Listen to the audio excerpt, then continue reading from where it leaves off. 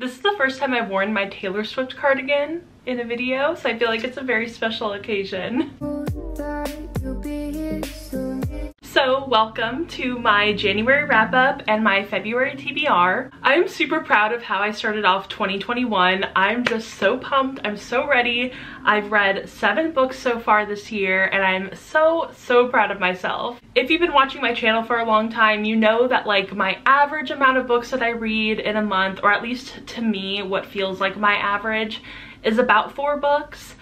So having read 7 already in January, it just makes me feel so excited. It makes me feel really pumped to read in February. I'm in the middle of like so many books right now, but I'm also really excited to get into some of the books that are on my TBR that I haven't started. So let's just get into the books that I read in January, then we can talk about the books I want to read in February. So like I said, I read 7 books for the month of January. 4 of them were physical books, and then 2 of them were audiobooks, and 1 of them was an ebook, which was also an ARC. So we'll start off with the physical books that I read, and the first one was Legendborn by Tracy Dion, and I started this book back, I think in October, maybe November. Anyway, I started this book in 2020. I ended up finishing it in 2021. I loved it so much and I cannot stop thinking about it. I love all of like the fan art that I found on like Twitter. I always reblog it. Oh my gosh. I always retweet it. Sorry, I have Tumblr on the brain right now. I always retweet the fan art. I just love it so much, and this book is just, it's exactly the kind of books that I want to read in 2021, especially with like YA. This is it. Like, this is like the bar, and I want everything that I read to reach that bar. So I loved this book. I was really surprised because A, it's a contemporary fantasy. I don't typically like contemporary fantasy. And then B, it's also an Arthurian legend retelling, which I don't tend to like those either. So I was a little nervous, but I had a lot of faith in it. I knew that it had a love triangle, and I had heard little like, you know, whispers about a possible polyamorous love triangle. So I was really excited to get into this book, and it did not disappoint at all. It completely exceeded my expectations. So this book follows Bree after her mother dies, and she ends up getting this opportunity to go to a college and attend this program for high schoolers. And while she's at this college, she starts to meet these different people, and they're a little fishy. There's something kind of going on between all of them, and she finds out that they're all part of the secret society of Legendborn. And basically that means that they're all descended from the people within the Arthurian legends. I'm still not totally 100% sure on like King Arthur and the Knights of the Round Table. Like, that doesn't all make sense in my brain, but this actually really helped me kind of like piece everything together and keep it in check. But overall, I loved this book so much. And like I said, it has a love triangle. I personally really love love triangles. I know a lot of people don't like them.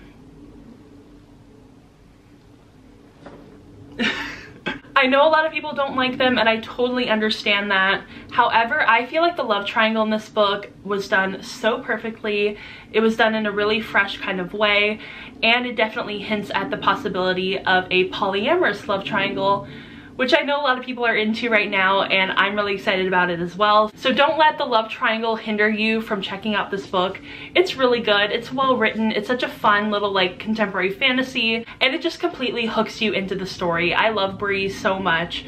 She's one of my new favorite main characters, and I want everybody to get to know her and to read her story. I loved it. So the next book I read was one that was highly anticipated for me from 2020. For a split second, I was like, wait, did it come out in 2021? No, 2020. And that is Kingdom of the Wicked by Carrie Maniscalco. I gave this book a 4 out of 5 stars. Wait, did I say I gave this book a 5 out of 5 stars? I hope I said that. Anyway, I gave this book a 4 out of 5 stars. I really enjoyed this one. However, it didn't totally meet my expectations for a Carrie Maniscalco book. I really love the Stalking Jack the Ripper series. If you know me, it's one of my favorite series, and I think I gave like every single one of those books 5 stars. I'm just like such a sucker for that series. I love it so much. But this one didn't really make me feel the same sort of excitement that I did with Stalking Jack the Ripper. It just didn't completely go all the way for me. And it's really hard to pinpoint exactly what I didn't like about this book,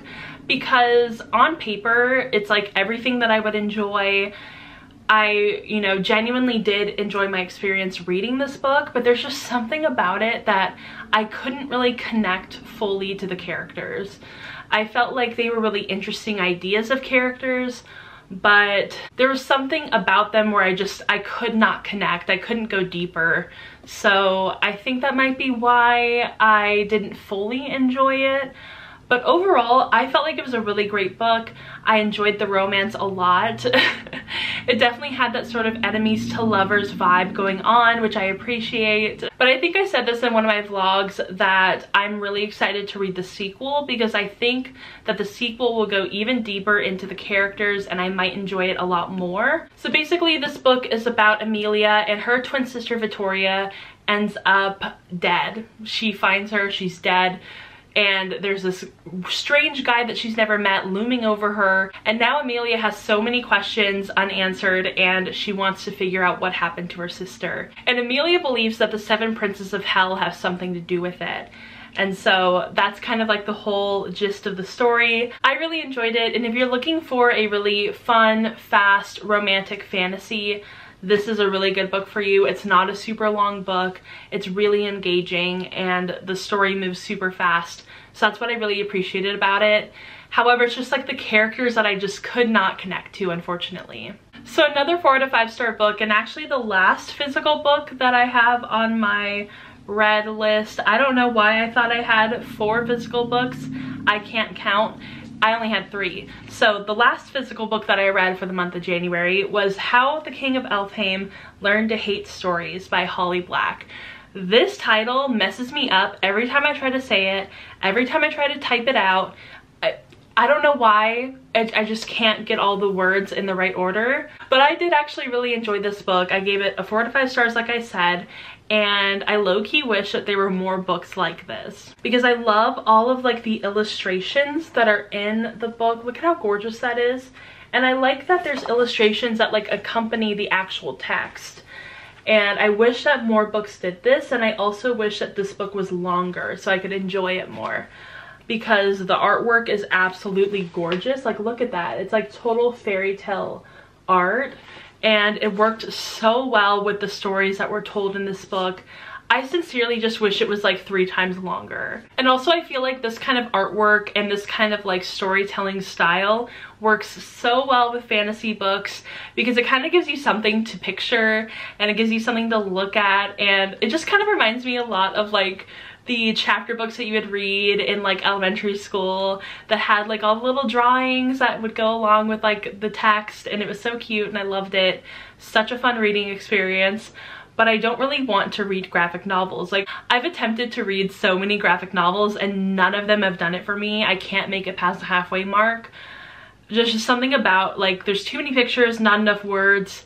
My brain can't compute. But this is like the sweet spot. This is like just enough pictures, just enough words. It works for me. So this one is kind of just like self-explanatory. I feel like there's not a lot to say about it.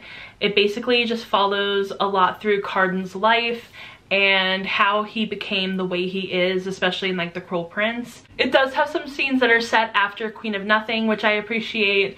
It was just really fun to get to look through Cardan's life, see how he grew up, see the things that have affected him. And it just made me appreciate his character even more. I really, really enjoyed it. And really the only reason I gave it 4 to 5 stars is because I feel like it didn't go into enough depth into his life. I wish that there would have been longer. I wish there would have been more to learn from him. And I just generally think it should have just been longer. Okay, so these are the 3 physical books that I read in January.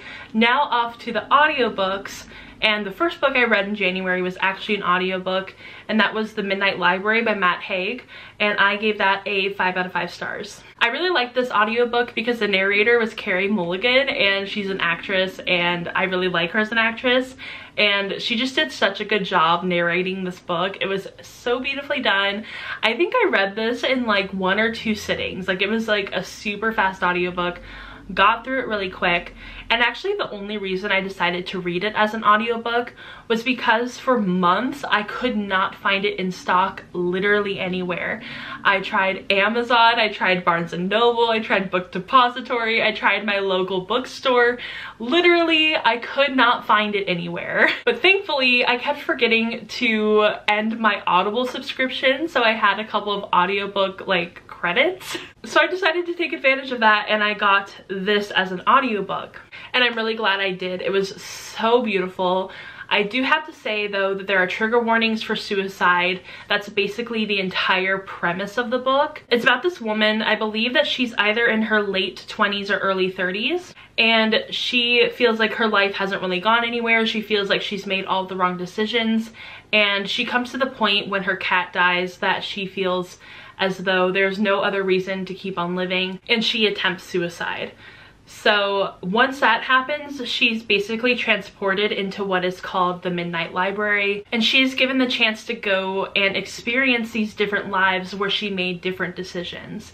And I really loved the message of this book. I really appreciated the entire narrative, and this felt like the kind of book where the main character didn't matter as much as the lessons that she learned and the experiences that she had and the choices she made, which is something I really appreciated, and I feel like it's really helpful for people who have experienced depression, are experiencing depression, and you can kind of see yourself reflected in this narrative, and I think that that's what the book is trying to accomplish. It's definitely a book that's going to make you think about, you know, your life choices, about the things that you regret, why you regret them, and looking at your life and how it is today. So it's just a really self-reflective kind of novel, which I appreciate. I feel like I don't read a lot of books like that, but I would definitely like to read more in the future. The next book I read was also an audiobook, and I did not rate this one. This is Good Girl by Piper Lawson, and I was kind of just in the mood for like a really quick romance. I wanted, you know, a romance audiobook that I could get through in like 1 sitting. And then I ended up finding this book on Hoopla, and I realized that it was part of a series, and I'm like, well, we'll see if I like the first book, and if I do, then we'll continue. It's not a big deal, not a huge commitment. And I ended up really not liking it. Like, I just felt like it was super boring. Not a lot of stuff happened. It was just kind of like blah. And then I realized that it's technically a full story that's cut up into, I think, 3 separate books. So it's kind of hard to explain. They were all released separately at separate times, but they're all one story, which I don't know, maybe that's like super common in like the romance community. I have read a bit of romance, but not necessarily this kind of romance. So maybe I just didn't know what to expect, and that's my fault. So that's why I didn't end up rating it anything. I still ended up marking it as read though, because I did read it. Basically, this is about a girl, and she is looking for a job, and she ends up getting hired as like an IT person for this rock group, I think, and she gets to go on tour with them, and she gets to, you know, kind of help out with all of the lights and projections or whatever they have going on with their set. But I just found a lot of the characters to be bland, boring. The plot line was kind of boring. I chose this one specifically because it kind of reminds me a lot of like different little like fan fiction plot lines that I used to read, because my main fan fiction was the Jonas Brothers fan fiction. So it definitely gave me that kind of vibe, but it wasn't nearly as good and not nearly as like, I guess, spicy. And I didn't really feel the need to continue on. Like, I did try to read the second book, but it was just so boring. I just could not get through it. So I just decided I'll mark it as read. I'm not gonna rate it because that feels unfair. and we're just gonna move on. The last audiobook that I read for this month was Trick by Natalia Jaster, and I gave that book a 3 out of 5 stars. This actually was a recommendation from the app Storygraph, or I guess the website. It's not necessarily an app, but it's basically like Goodreads, and it's really cool because it'll take a lot of like the things that you like and generate a recommendation based off of your interests. And this is one of the recommendations it gave me. So I ended up using one of my Audible credits to read this book, and I'm really glad I did because I am definitely interested in more of Natalia Jaster's books. I feel like the writing was really good and I liked the overall idea of the book, but I just don't feel like the execution was totally amazing. I just didn't really love the characters. I wasn't super invested in the romance. It wasn't like a make or break for me. But I have looked over some of Natalia Jaster's other books and they seem a lot more interesting to me. So I'm kind of glad that I was introduced to a new author, or a new to me author, so that was really exciting. There's not a lot to say about Trick because like the plot isn't really like a huge thing, and there's also some disability rep that I was kind of like on the fence about, and I don't feel like a good enough judge of whether the disability rep was good or not. So if you are disabled and you are a reviewer, let me know down below, like leave a link to your review of this book, or if you've seen any other like Own Voices disability reviews for Trick, let me know. I want the links and I want to read them because I have some thoughts, but I don't want to like share them if I'm like totally off base. But basically it's about this girl and she is the Autumn Princess. And basically in this world it's cut up into 4 different kingdoms. There's like the Winter Kingdom, the Summer Kingdom, Spring, Autumn, you get the gist. And the Autumn Princess is very cold and standoffish and very proper. But she also has a friend who's like a jester, and they're not supposed to be friends because of like class distinctions, I guess. But she's friends with him anyway, and they meet up in secret and they're like BFFs. There's also some queer representation in this book because her best friend is gay, and then also her love interest is either bisexual or pansexual. It's never really stated clearly in the book, but he is multiple genders attracted, so that was really cool. I did really appreciate the queer representation in this book. It was very casual, not a big deal. So the Autumn Princess ends up meeting this court jester, and his name is Poet. That's not his real name, it's like a fake name, and he's like super flirtatious and just very playful and mysterious. And I really liked him, but it's kind of the same thing that happened with Kingdom of the Wicked, where it felt like I really liked these characters or the idea of these characters, but I just couldn't connect with them on any sort of like real deep level. So I feel like that's where the book kind of lost me, because I couldn't connect to them, so I just didn't really feel very invested to them, and it just ended up being really lukewarm in general. So I enjoyed the book. I think I would recommend it, or at least I'd recommend reading some of her other books, and I'm really excited to read some of her other books, and hopefully I will like those a little bit better. And then the very last book that I read for the month of January was Better Together by Christine Riccio, and this was an ARC that I got from NetGalley. And as you all know, it was one of my most anticipated books for 2021, so I was super excited when I got approved for it. But unfortunately, I really didn't like it. I gave it a 1 star, which I know probably sounds super harsh, especially since I loved Again But Better. I loved Again But Better. And just this fell so flat. It just nosedived and exploded, and it was so bad. And I really hate to say that. That makes me feel really awful to say that I hated this book. It was just, there were so many things about it. I don't even know if I could completely explain all of them in one succinct thought or video. I didn't like the characters. I didn't like the relationships between the characters. I didn't like the romance. I didn't like the plot. The writing was so-so.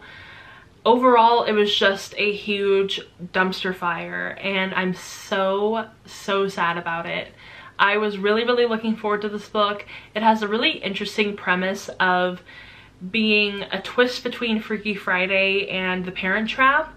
It's really kind of difficult to explain, and I feel like she didn't incorporate the fantastical, magical elements of the book very well. I feel like it was done so much better in Again But Better. Like, the magical elements were just gorgeous, beautiful. It heightened the experience of the book. It was just so much fun. This one, I feel like it complicated the book way too much. It really didn't serve a lot of a purpose in the book. I feel like it completely could have been written out and you could have just done a Parent Trap instead of doing Freaky Friday. I feel like with those kind of plot lines, you have to either choose one or the other. And this kind of reminded me of a book that I might have come up with, and I might have started writing it, and then within like 10 pages, I would have been like, this does not work. This just does not work. It cannot be done. It just didn't work at all for me, and I feel really bad about it. I wish that like it had worked. I wish that I had loved it because the cover is so gorgeous and like the idea of it is so much fun, but the characters were so insufferable and the plot was so unbelievable. It did not make sense. I feel like the reason that the Parent Trap, at least like you can suspend your disbelief for it a little bit, is because A, they're twins, and B, they were separated as tiny babies, like babies to where you cannot remember anything, and they lived on complete opposite ends of the world. That's why it worked. That's why you can suspend your disbelief. But in Better Together, they just live on opposite sides of the country, and they were separated when they both had memories of it. So I feel like it just doesn't work. It all kind of unravels after that because they both remember each other. And so it stops being a Parent Trap and just starts being like weird family dynamic that just doesn't work for me. So yeah, unfortunately, I didn't like it, and I don't want to dissuade anybody from reading it, but it just was not good. Okay, so those are the books that I read in the month of January. I feel like I took a long time talking about those books, so we're gonna go through my February TBR really fast. So the first book that I'm currently reading is Grave Mercy by Robin Lefevre, and I am loving this book so much. I'm currently 146 pages into it, and I'm really loving it. I think it's so much fun. I actually saw people talking about this on Twitter, and I was like, okay, I have the series, I need to read it immediately. So I picked it up, and I'm really glad that I did because the writing is gorgeous, the characters are so interesting, the romance that is starting in this book, oh my gosh. I'm in love with it. I can't believe that more people haven't talked about this book. That blows my mind. I feel like this is totally up so many people's alleys. They need to read this. Like book Twitter, book TikTok would love this book. I don't know how more people haven't talked about it. It's so good. I'm still on my fantasy kick over here, so a lot of these books are going to be fantasy. And the next one is Daughters of Nri by Rennie K. Amayo. And I'm really excited to read this book. It was kind of hard to choose which like other fantasy I wanted to read for this month. And then I ended up remembering that I have this book. And I was like, oh, I haven't heard a lot of people talk about this book, so I should probably read it and see, you know, what I think about it. And I'm really excited to read it. I did get it as a gift from Amber at Lines and Vines on Twitter, and that's so sweet. I didn't even realize that I got this as a gift, but I'm really excited about this book. The description sounds really exciting. It says, a gruesome war results in the old god's departure from Earth. The only remnants of their existence lie in two girls, twins separated at birth, goddesses who grew up believing that they are human. Daughters of Nri explores their epic journey of self-discovery as they embark on a path back to one another. Another case of sisters separated at birth, but I hope that this one does it so much better. And I think I'll really enjoy it because it is fantasy. I believe that this is part of a series, but I can't remember if I've heard anything about a sequel, so we'll keep an eye out for that. But I am really excited to read this book, and hopefully I'll really enjoy it. It seems like a really short read. I think it's only a little over 300 pages, so we'll see. The next book I want to read is one I've heard a little bit about on TikTok, and that is A Winter's Promise by Christelle DeVoe.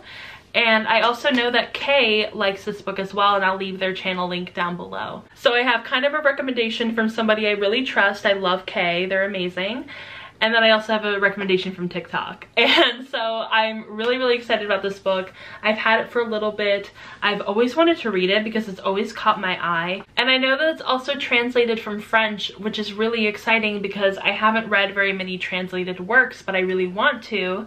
So super excited about this one. The main character's name is Ophelia, which I really appreciate it because I am a Hamlet stan. So I love Ophelia. But yeah, I'm really excited about this. I know that this has a marriage really early on in the book, and it's kind of like an arranged marriage. and the book goes through that, so I'm really excited to read it. It says, Ophelia's peaceful, if somewhat dull existence on the Ark of Anema is interrupted when she is promised in marriage to Thorn, a taciturn and influential member of a powerful clan from a distant Ark, the cold and icy pole. So yeah, I'm really excited about this book. I have high hopes for it, and I think I'm really going to enjoy it. Another one of my faves recommended me this book, and it is RC, and I will leave his channel link down below as well. And it's Girl, Serpent, Thorn by Melissa Bashardust, and I am so excited to read this book. Another kind of short fantasy. I'm not sure if this is a standalone or not, so I guess we'll see about that. I thought I just got a paper cut. Anyway, super excited. I know that this is sapphic, and that's really all I need to know about it, is that it's fantasy and that it's sapphic. So I'm very excited about it. It says sometimes the princess is the monster, which is very intriguing. The next two are actually both book of the month picks, and both book of the month picks for December. And the first one is The Prophets by Robert Jones Jr. And this is another book that RC read and that he really enjoyed, and I'm very excited to read it as well. I've heard that the prose is really beautiful and lyrical, which I love. And it's also a historical fiction about these two enslaved men who fall in love. And I'm really excited about that synopsis. So I feel like that's all I really need to know. I'm excited for the gorgeous prose, and I'm really, really pumped to dive into this one. And then for my add-on for my December box, I ended up choosing The Heiress Gets a Duke by Harper St. George. And this one, I believe, was never really a book of the month. It's just part of their Love Stories collection, but I was really excited when I saw it because the cover is absolutely gorgeous and I love it so much. And also, I just watched Bridgerton about a week or so ago, so I'm still really in the mood for something like historical romance. And this one seemed to be a lot of fun. It says, American heiress August Crenshaw has aspirations, but unlike her peers, it isn't some stuffy British lord she wants wrapped around her finger. It's Crenshaw Ironworks, the family business. When it's clear that August's outrageously progressive ways render her unsuitable for a respectable match, her parents offer up her younger sister to the highest entitled bidder instead. This simply will not do.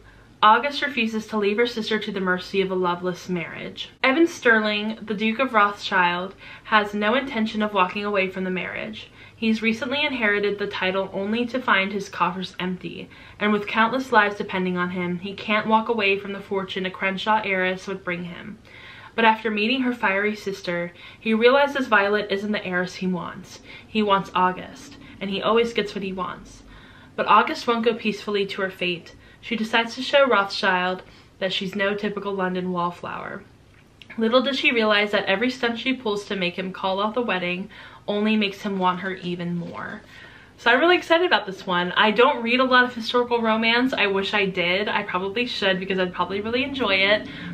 But I'm really excited for this book. So yeah, these are all of the books that I want to read in February. I know it's kind of a big TBR for such a short month, but I'm really excited about it. I think I'll be able to do it.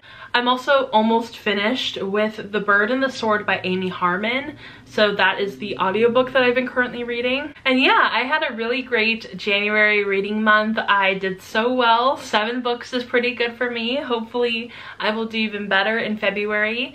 And I know I did say that I was planning on reading the Throne of Glass series in February. I decided to push that back into March. So for my birth month, we're going to be reading Throne of Glass. So I'm really excited about that. Let me know down below in the comments what books that you read in January and which ones you're looking forward to reading in February. And I hope you enjoyed this video. And if you did, go ahead and give it a thumbs up and subscribe to my channel. Also go ahead and follow me on Instagram, Twitter, Goodreads, and Storygraph. I have started to use Storygraph a little bit more. And I will see you all in my next video. Bye! Ooh, I thought it'd be me and you.